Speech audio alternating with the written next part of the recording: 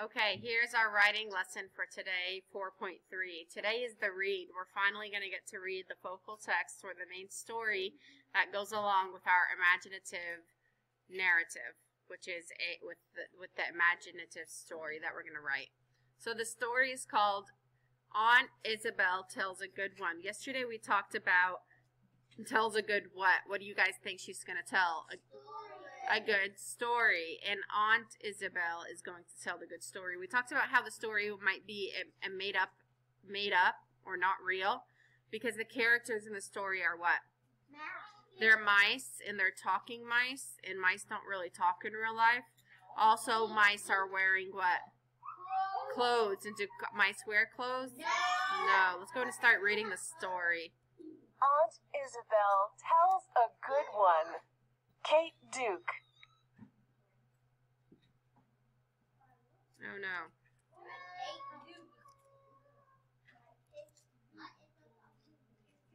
To Sydney. Tell me a story, said Penelope one night after supper. What kind of a story? Asked Aunt Isabel. A good story, said Penelope. All right, said Aunt Isabel. A good story is the hardest kind to tell, though. We must put it together carefully, with just the right ingredients. Let's start by giving it a when and a where.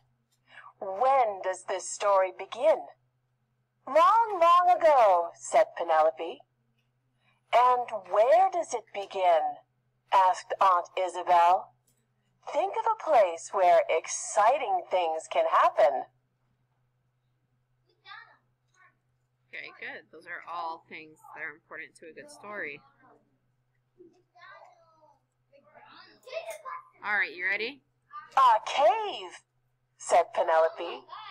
Long, long ago, whispered Aunt Isabel, there was a deep, dark cave in a gloomy forest where nobody lived except creatures who loved night and darkness and hid from the light.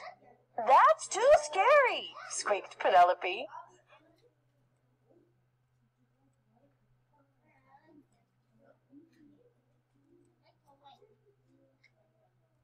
We'll put something cheerful in our story too, then, said Aunt Isabel.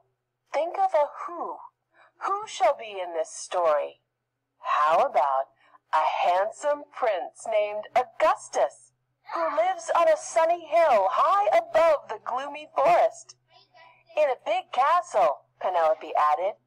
Certainly in a castle, with his mother and father, the king and queen, Aunt Isabel agreed. Prince Augustus is as kind as he is good-looking. He likes to have picnics in the garden and is always happy to share his sandwiches. I like this prince, said Penelope. Me too, said Aunt Isabel. Now let's add someone else, someone talented and charming. Shall we name this darling animal Penelope? Why was she thinking of calling her Penelope? Because that's her name, right? Okay, how do you know this is the beginning of the story? What did they say in the beginning? They said, long, long ago, right? Why does Aunt Isabel want to add the who to the story? So there can be characters. Who does Aunt Isabel decide to include? Penelope. Very good. Penelope. Let's keep reading.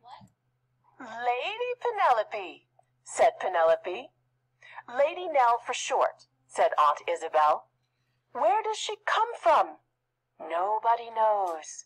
She travels about wherever she likes and has learned many secrets and clever ways from the creatures she has met.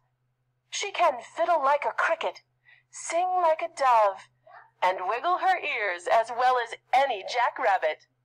Best of all, she has 4 pet fireflies that she can juggle like spinning gold stars. What information do we learn about Lady Neal? Why do you think the author includes the information? What do we know about Lady Neal? That she travels. Okay, that she travels and she likes... Go ahead.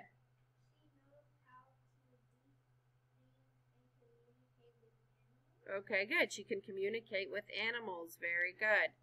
All right, let's keep reading. One day, her travels take her by the castle. Prince Augustus hears her singing. What a beautiful voice, he thinks. He offers her a sandwich. What a generous heart, she thinks. Pretty soon, guess what happens? They fall in love, Penelope exclaimed. Exactly. So now our story has romance in it too, said Aunt Isabel. This story is coming out nice, Penelope said.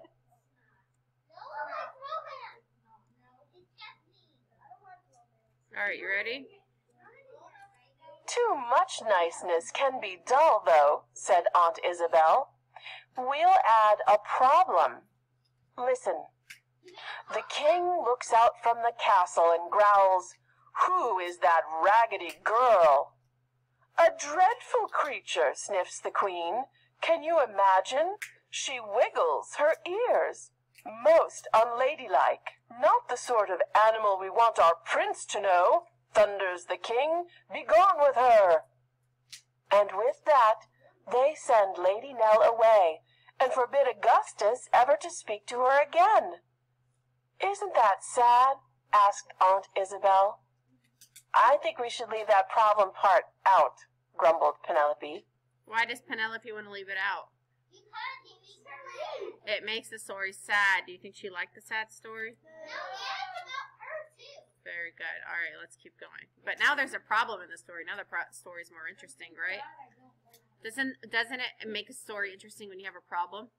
It does. If it was La La Land and everything was perfect, the story would be kind of boring.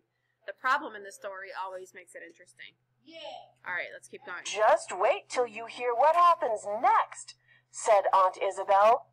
"Because now we put villains into this story." Alone and sad, Augustus sits in the garden, weeping onto his sandwiches. Night comes, and still he weeps. Finally, the queen goes out to scold him for being foolish. But he's gone. On the garden seat lies a note. It says, "The prince has been snatched. Give up the throne if you want him back. Signed, Odious Mole and Bad Egg Bat." Oh, Who wrote that? Very good. They signed it on the bottom. Odious Mole and Bad Egg Bat. They wrote the letter. Uh-oh. Let's see what's going to happen. oh, how the queen weeps. Oh, how the king wails. And oh, what panic there is in the kingdom. Odious Mole and Bad Egg Bat, those bullies who lurk in the dark, plotting their mischief, are on the rampage. The townsfolk pack their things and rush to escape.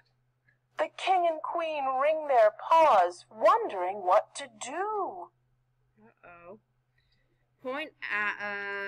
This is the plot where the author introduces one or more problems. It is also the middle of the story. Why do you think the plot needs problems? Why do we need... Good, to make it more interesting.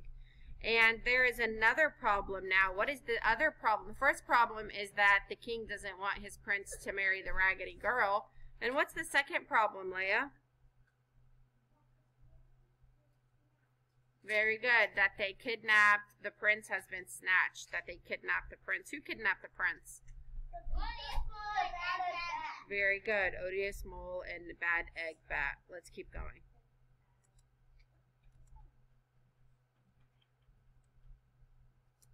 But when Lady Nell hears the news, she doesn't run away. She doesn't waste time with paw ringing. She leaves her camping out place, sneaks back to the castle garden, and finds a clue. A trail of sandwich crumbs leads away from the castle and into the gloomy forest at the bottom of the hill. Uh-oh, More scary stuff, cried Penelope. So Penelope thinks this part is Scary. very good. What is the action on this page? Now there's action in the story. What's the action on this page? Scary part for it. No, but what does Lady Nell do? Does she sit there and start twiddling her thumbs? She goes. What did... Very good. She's doing something. Now there's action. How does this part of the plot make the story exciting and interesting? Why does it make it interesting or scary or exciting? Because what could happen to her? She could get kidnapped too. She's basically walking into danger, right? Yeah. Why is she walking into danger? To help save the prince. Very good. Her love. Alright, let's listen to the rest. A little danger is good for a story, said Aunt Isabel. Lady Nell follows the trail farther and farther into the forest. At last she comes to the mouth of the deep, dark cave. Should she go inside? No, squeaked Penelope. Well, someone's got to save the prince, argued Aunt Isabel. So, Lady Nell marches in. There are shadows all around. The cave twists and winds. She turns a corner and sees Prince Augustus, all tied up. Nellie, he shouts. Augie, she cries, and leaps to help him. Suddenly a voice snarls, Not so fast, my little friends. And out rushes odious Mole. With a sneer, he reaches toward them with his long, sharp claws. Oh, no, cried Penelope. What are they going to do?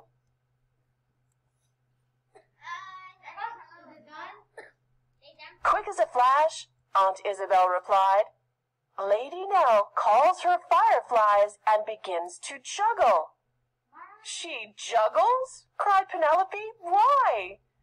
Because, you remember, she has traveled far and wide, answered Aunt Isabel. And she has learned the secrets of creatures who hide in the darkness of caves. What is the secret of creatures who hide in the darkness of caves? Does anyone know? Good job, Renaya. They don't like the light. That's why they stay or they hide in a dark place. Very good. So up go the fireflies, and they spin and sparkle and light up the cave like bright gold stars. Spades and shovels, yelps Odious. My eyes, my eyes! The lights hurt my eyes. Get them away from me. Run, Augustus, cries Lady Nell. After them, Bad Egg, snarls Odious. Down from the ceiling swoops Bad Egg Bat, squealing. Hee, you can't stop a bat with your puny fireflies. I'll eat them up. What a treat! Hee. Lady Nell and Augustus scurry into the shadows to hide, but Bad Egg screeches, Hee, a bat can find you in the dark. I can hear where you are. Run quietly, Augustus, whispers Lady Nell, but their paws go skitter, skitter, skitter on the floor. Hee, I hear you, squeals Bad Egg. I'll get you now. What will Lady Nell do? Oh no, what is she gonna do? We don't know. Sing, Augustus, she cries. And they both start to sing as loudly as they can. Their voices echo and echo and echo through the cave. Soon it sounds like 100 princes and Lady Nells. What a racket! Now Bad Egg can't tell which voices are the real ones. He doesn't know which ones to follow. Varns and Belfries, stop the noise! He screeches. Stop the noise!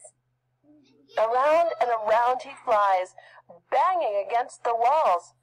Finally, he knocks himself on the head and falls down in a heap.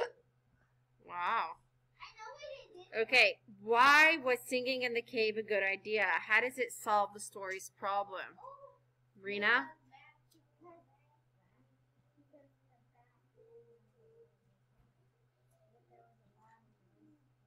Because there was a lot of noise. Why else? How did it solve the problem, JC?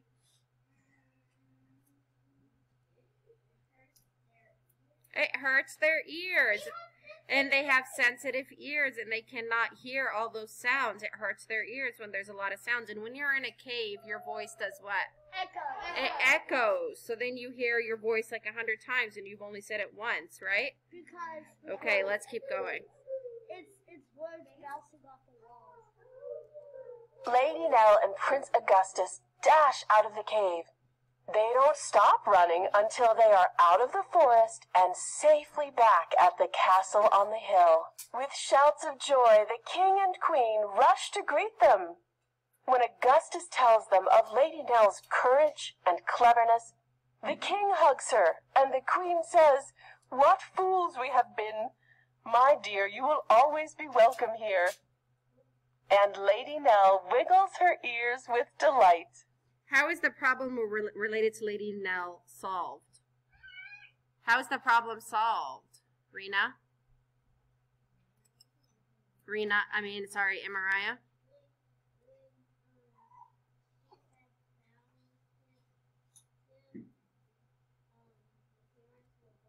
Very good. The parents are not worried anymore. Now they have their sweet Augustus, right? Ew. Okay, let's see. The king and queen call the whole kingdom together for a celebration, and everyone dances until dawn, while the fireflies twirl and somersault overhead. All right, let's talk about the ending. Is that ending good? Is it happy? It's a happy ending. What happens at the end of the story? Who can tell me what happens at the end of the story? They have a party because they found who? The prince. Augustus is back and they're all very happy. As for Odious and Bad Egg, they slink back into the depths of the cave and stay there, not daring to come out, for they know no one will ever be afraid of them again. "Is that the end?" asked Penelope. "It's the happy ending every good story should have," Aunt Isabel replied. "Do Prince Augustus and Lady Nell get married?" asked Penelope. "I wouldn't be surprised, would you?" said Aunt Isabel. "But first, Lady Nell becomes a famous musician. And first, Prince Augustus becomes a good and wise king. All that will have to wait, though, until we are ready to make up another good story." Oh, that's really good. Okay.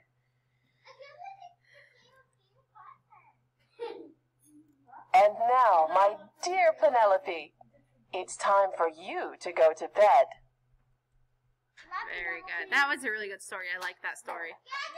Okay, so what we're going to do now, in your writing notebooks, that means the notebook that says writing on it. If you're online and you don't have a writing notebook, just take out a piece of paper. I want you to write down if you think the story Aunt Isabel told a good one was a good story.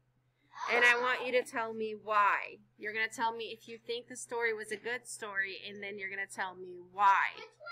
Okay? I want you to basically tell me your favorite part of the story.